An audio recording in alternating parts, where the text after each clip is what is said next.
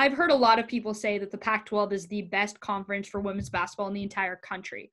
Mm-hmm. One of the players in that conference is about to be the number 1 pick in the WNBA draft.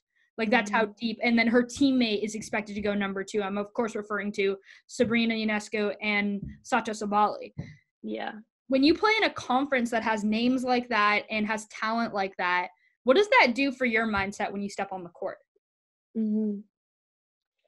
I mean, those 2 players, they're phenomenal, and they've spent hours and hours, like, working on their craft and getting them to where they want to be within that. And so being able to play against them is just inspires me to be the best that I can be, and to step into the roles that I've been given and to rise above like they have.